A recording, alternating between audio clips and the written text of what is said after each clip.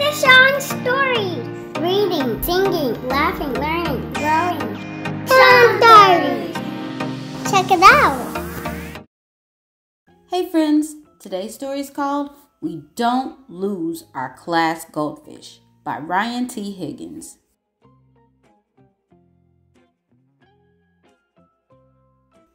Penelope Rex was 7 feet tall and covered in scales. Other than that, she was just like every other kid.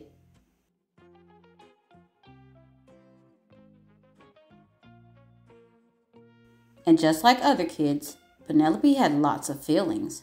Some things made her feel sad, some things made her feel happy, and some things made her feel afraid. For example, she was afraid of what might happen to her mother's back if she stepped on a crack. She was afraid William Amato might be right about dinosaurs being extinct. But Penelope's biggest fear of all was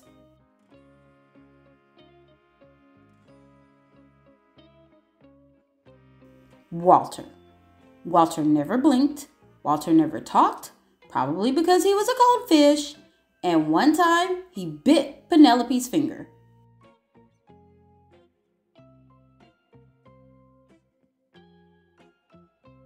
No matter which classroom supply Penelope needed, it always seemed to be right next to Walter's bowl. Scary Things About Walter by Penelope.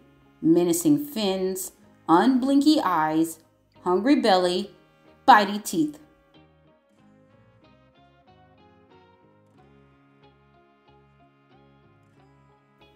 Then one afternoon, Mrs. Noodleman announced, "We are all going to take turns bringing Walter home for the weekend. Mabel, you'll go first." Go.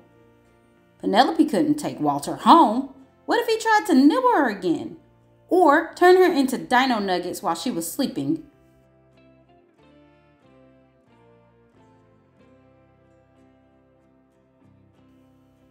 The weekends swam by. One by one, her classmates took Walter home. I took Walter to Jurassic Burgers. Walter and I played hide and seek. I tried to pet Walter. When the big day arrived, Penelope couldn't pay attention in school. She spilled her juice, she accidentally chewed her pencil and her notebook and her desk. All she could think about was Walter.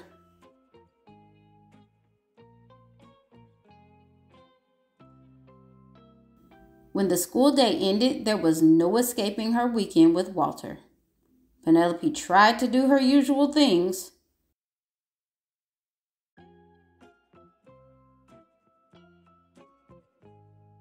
When that didn't work, she tried to keep Walter distracted. Distracted goldfish are less bitey.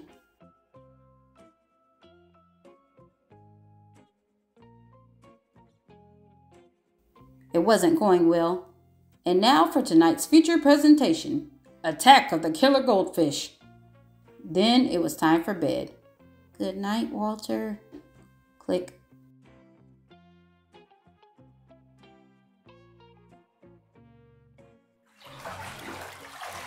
Walter? What was that? Walter, is that you?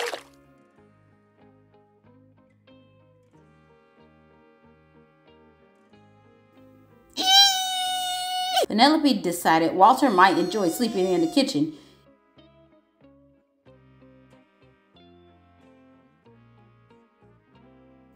In the morning, Penelope bravely went to feed Walter his breakfast, but all she found was a banana lamp.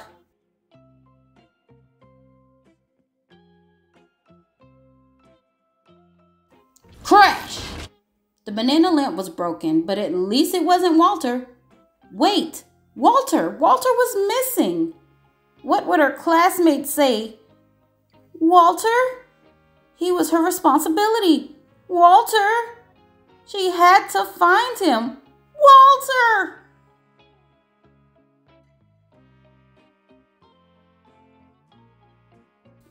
She looked high. Walter! She looked low. Walter! She checked the neighbor's fish pond. There you are, Walter!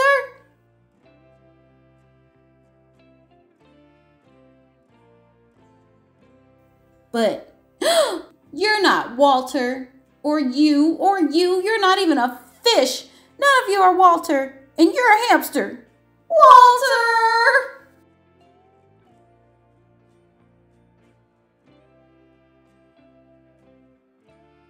Penelope had to face the facts. Walter was gone. Walter with his thoughtful eyes and graceful fins, his teeth that he didn't even use for biting all that often. Besides, who hasn't wanted to eat a classmate every now and then? Maybe Walter wasn't so scary. Maybe Penelope even missed him.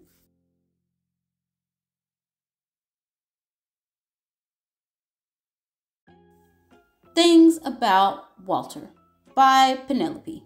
Graceful fins, thoughtful eyes, jolly belly, bitey teeth that don't bite often. Then Penelope noticed something. Something fishy.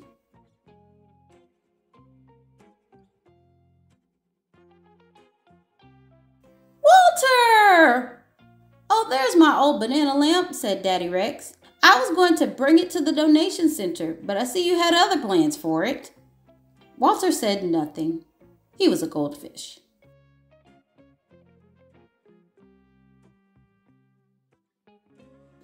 For the rest of the weekend, Penelope managed to have some fun taking care of Walter. Good morning, Walter. She was proud of herself and ready to face some of her other fears too, especially the one about stepping on a crack. Penelope tried it and her mom was fine.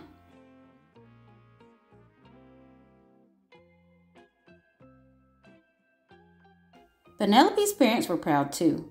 You did a great job taking care of Walter. We've decided you are responsible enough to have a pet of your very own. Ugh.